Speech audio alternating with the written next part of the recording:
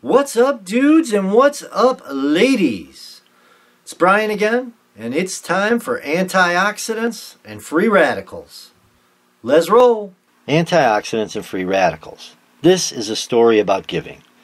Let's start by meeting our full cast of characters. First, we have Omar, the oxygen atom. Thank you, Omar.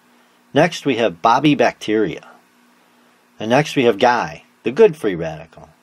And here comes trouble. Meet Freddie, the bad free radical. Next up, heroine, the cell. And lastly, our heroine. Yes, a female superhero. Annie, the antioxidant. Alright, clear the stage. Except Omar, you step forward. Okay, folks, so we're going to go through a quick review of basic atomic structure. Omar, I need you to go transparent for me, so they can see your insides. Thank you, Omar.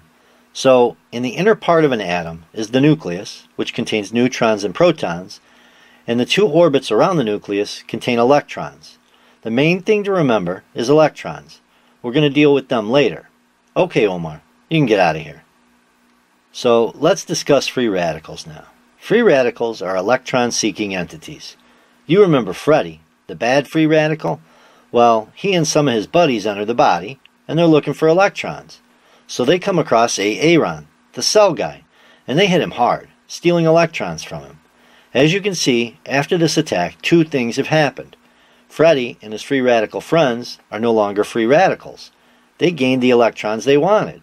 And heroine, the cell guy, he's left severely damaged, and he may actually die. So how do antioxidants affect this drama?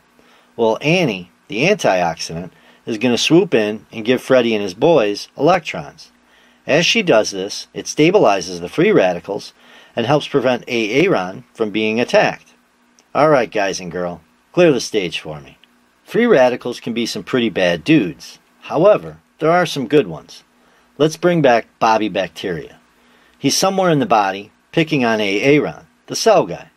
So, our bodies, being the unbelievable organisms that they are, sometimes release good free radicals to take care of Bobby and any of his buddies. Now that we have a general understanding of antioxidants and free radicals, let's look at some of the ways they enter the body.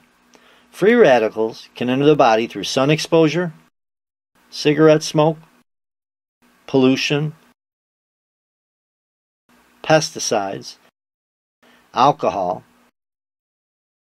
food, especially fried food, water, and even from medicines we take. Now, let's look at antioxidants. We're going to start with glutathione. It has been called the master antioxidant. It's comprised of 3 amino acids and has the ability to maximize the activity of all the other antioxidants. Glutathione is found in high-quality whey protein, non-pasteurized milk, and raw, uncooked fruits and vegetables.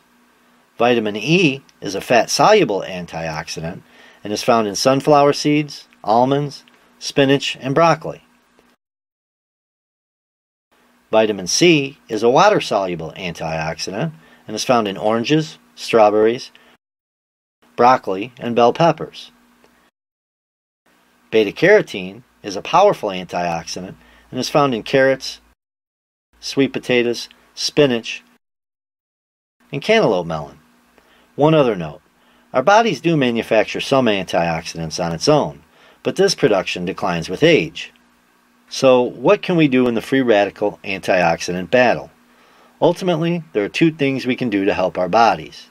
Number one is to limit your exposure to high free radical items, for instance, eliminating or eating less fried foods. Number two is to make sure that you're eating plenty of fruits and vegetables. You want to consume a wide variety and organic if possible. Bottom line time. As you can see, the antioxidant free radical battle comes down to lifestyle choices and dietary intake. Alright then, if you have any comments or questions, you can leave them below. If you like the video, hit the thumbs up. If you feel that I have just wasted a few minutes of your life, I do apologize to you. You can exact some instant revenge by pounding that thumbs down. Till next time, I'm out.